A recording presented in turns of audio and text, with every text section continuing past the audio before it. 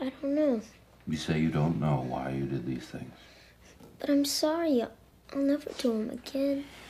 I see you fine young people from good homes, every advantage, your whole life laid out in front of you. And I see the pot, the pills, the angel wings. Sure, it's a cruel world out there.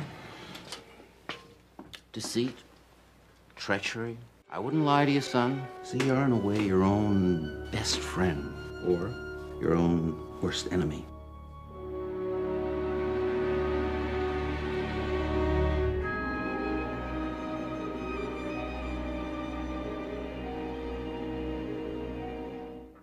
I'm Elliot's mother.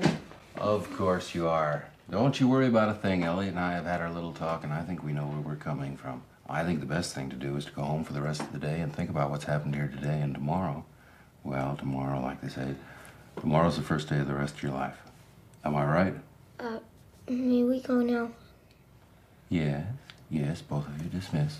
Dismissed.